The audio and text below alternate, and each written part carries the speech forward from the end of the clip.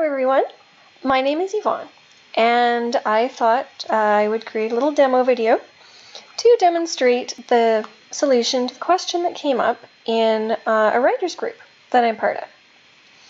Now someone asked, what if you have a Word document, but say you have a custom header for chapter 1 or chapter 2 or any other sort of hidden location in your document, but you don't want to duplicate the text in order to make it show up in the table of contents by applying a style to it.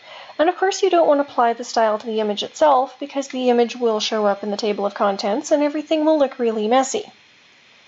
So being a programmer, I naturally had to figure out how to do this because I was really curious. And I found the solution after a little bit of digging in a dark corner of a Microsoft forum. So I thought I'd create this video because the instructions are a little bit hard to follow for somebody who's not familiar with programming. There's a little tiny bit of coding involved, but I promise it's worth it and it'll be really easy to follow. So as you can see here, I have a document and I have a rose and I have a lily and I have a pansy for the purpose of this demonstration. Now the goal is when I click on the word rose, I'm going to be in the table of contents, I'm going to be linked here, despite the fact that the word rose does not physically exist in this location that you can see. This is where I will be adding it. And the same thing with the other two. So if I scroll up, you can see that I have a table of contents, but no styles have been applied to any of the text, so there are no entries found. So alright, so the first thing we want to do is go to the Home tab. We want to click this little Show Hide thing. It'll show the paragraph marks and hidden formatting symbols. And you can see them, all the little tiny symbols. So I'm going to put my cursor here, and I'm going to click Control F9, and that's inserted a little field. So I'm going to type in TC, double quotes, and the text that I want, which is rose. And then I'm going to do the same for lily. I'll put the cursor there, and Control F9, TC, lily, inside double quotes, and Control F9, TC,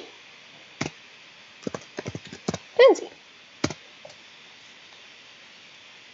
Now I'm going to go back up to my table of contents and select it. Now I'm going to say Alt F9. And this shows a little piece of code. Don't be scared, it's fairly easy to deal with.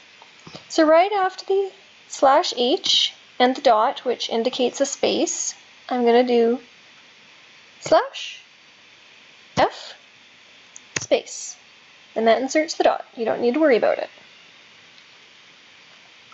And then click Alt F9 again, and it disappears. Then Control A to select everything in the document, and F9. And look, they show up. So now I can turn off my hidden markers, and all I have left is my table of contents, rose, lily, pansy. So I click Control Rose, I am relocated to the location where I had added that piece of text, but you don't see the text there because it's hidden. And the same thing if I scroll back up to lily and Control click, that's where I'm located. Now you could put it above the image if you wanted it to be centered when you clicked on it. For the purposes of this demonstration, that was not necessary.